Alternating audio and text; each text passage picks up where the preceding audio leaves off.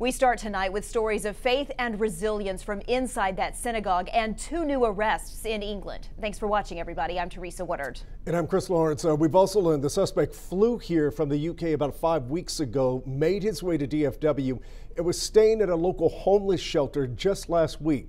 It has been less than 36 hours since the siege started on Saturday morning in Colleyville. Police say Malik Faisal Akram brought a gun inside Congregation Beth Israel, a synagogue just a few miles west of DFW Airport. He took the rabbi and 3 other members hostage and started demanding authorities free convicted terrorist Afia Siddiqui from a federal prison in Fort Worth. And then, about 6 hours into the standoff, Akram let one of the hostages go. Now to some video that's a little jarring, but remember, the victims were not hurt. This is exclusive video captured by a WFAA photographer showing the moment the rabbi and the 3 remaining hostages ran to safety.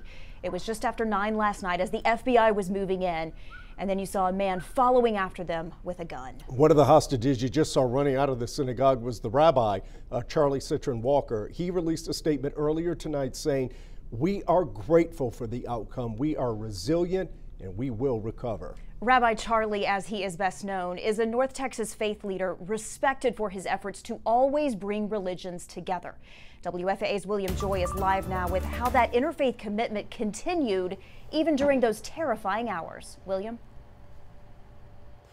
Hey, Teresa, Chris, you guys mentioned that tense final hour, and the word that I kept hearing talking to people today over and over again was relief. You know, there are a lot of stories of how this community came together yesterday, including the help that this congregation got from a church right down the street.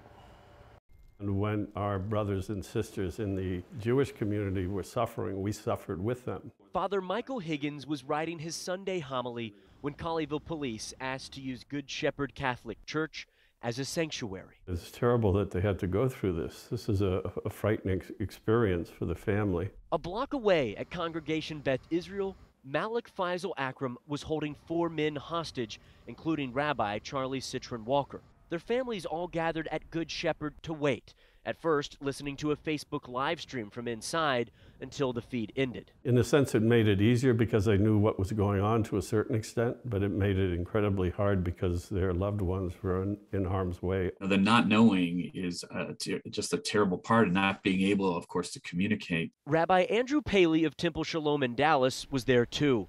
Families could occasionally text with the hostages as FBI crisis negotiators tried for 12 hours for a peaceful end. It was a long day, and the family was, exhausted and waiting and hoping. And a mom and Baptist minister joined the rabbi and priest together with the families. It was a feeling of mutual respect and prayer. We all felt each other's pain.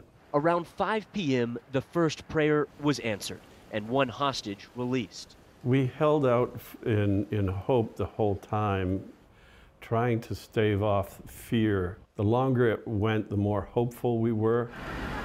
Hours later, they got word their loved ones were safe. The relief was palpable, and there was a lot of cheers and hugging. You just want to hug everybody. You just want to thank everybody you could see. A day later, there's relief it's over, but sorrow that a house of worship isn't always a sanctuary. Then we can love and respect each other, even if we disagree. There's no place for this in Dallas. There's no place for this anywhere. Higgins told me that Good Shepherd has a guardian ministry, meaning they have armed guards at their worship services. He says it's a great ministry and a terrible one. So even though this situation is over, there is still very much an awareness that this threat continues. Teresa?